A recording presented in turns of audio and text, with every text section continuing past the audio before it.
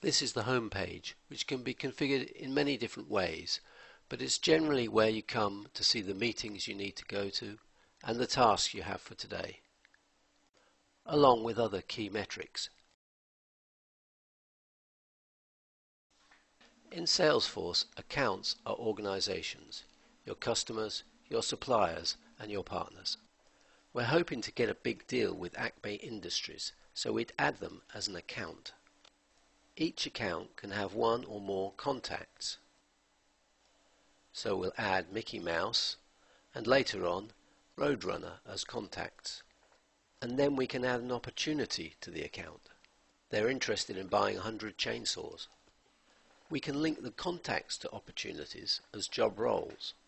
For example, to identify the decision maker or an influencer.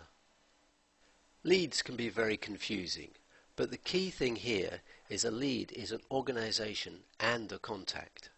Leads can be converted into accounts, contacts, and opportunities.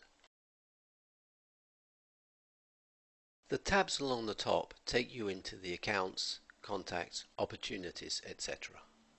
When you click on a tab, you initially see the recently viewed records, but if you click on the menu, you can choose your own list view.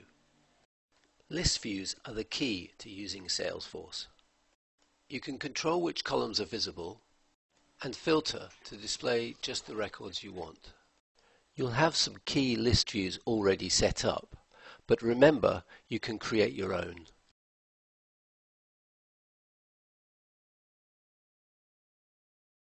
From the list view, you can drill down into individual records. These pages can be configured in many different ways, but the key elements are the highlight panel that shows the most important information, the buttons for processing the record.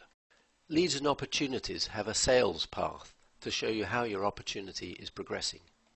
The activity panel is where you'll be working most of the time. It shows the contact history and the next steps you have planned. And this is where you can log calls, set up next step tasks, diarize meetings and calls, and send emails. The Details tab shows all the fields for the records, and this is where you can edit the data.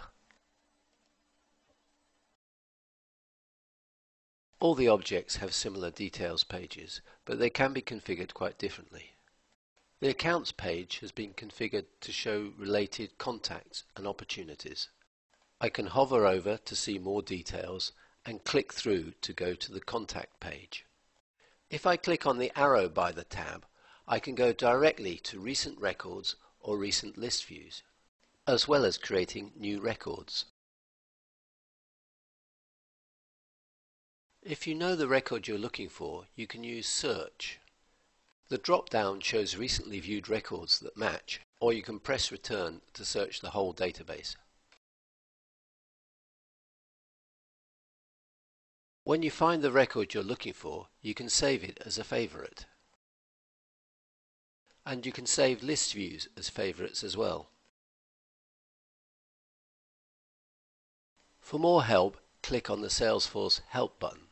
Learn to Work in Lightning Experience is a good place to start. There's some introductory help, and this gives more details about using Search.